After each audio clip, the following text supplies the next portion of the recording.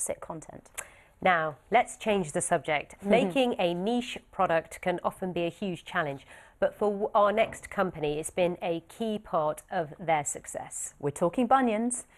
Do you know what we're talking about? There you go, the handy diagram. A bunion is actually a bony lump at the base of the big toe. They can be very painful. And on average, you can see there, 55% of American women have them. Soul Bliss is a firm in the UK which has been making specialist shoes for women with bunions since 2017. It's expecting to have a turnover of around $1.3 million this year, and it's already received celebrity and royal approval.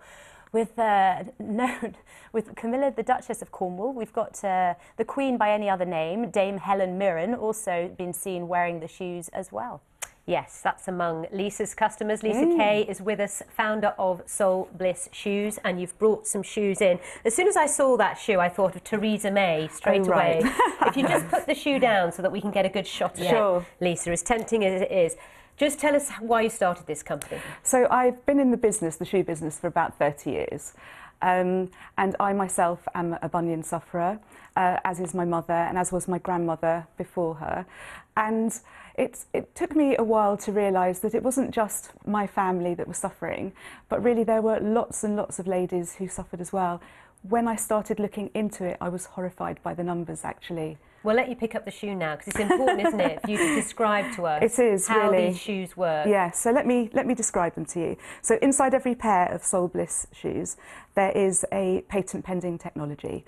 There are many components in this technology. The first being the 3 separate layers under the foot.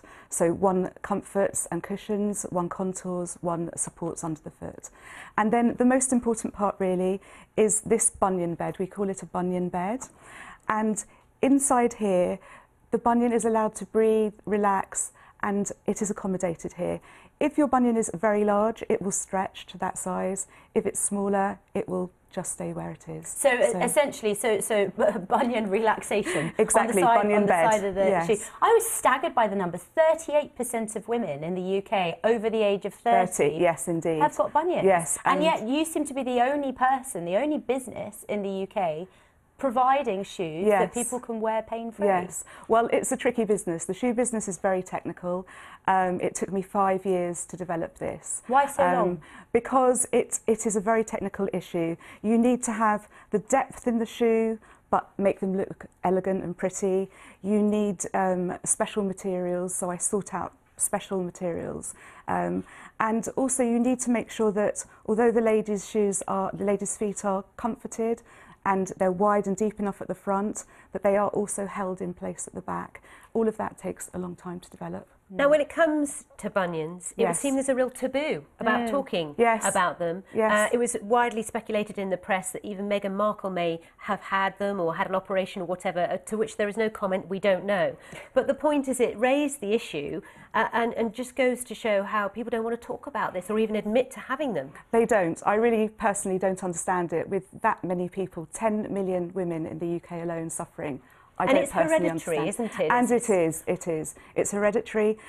Also, if you are wearing poorly fitting shoes and you have a predisposition, then it gets worse. You know, that makes the situation worse. And you are really strictly an online business, aren't you? We are an online business, yes. How do you market then? Because people who are suffering with issues with their feet, surely they want to try these things on. They want to get a feel for it. They want to try different styles, because if this doesn't work for them, you know, it's another amount of money wasted. Well, we find that we have a very good UK-based customer service, excellent, helpful people online and also by the phone.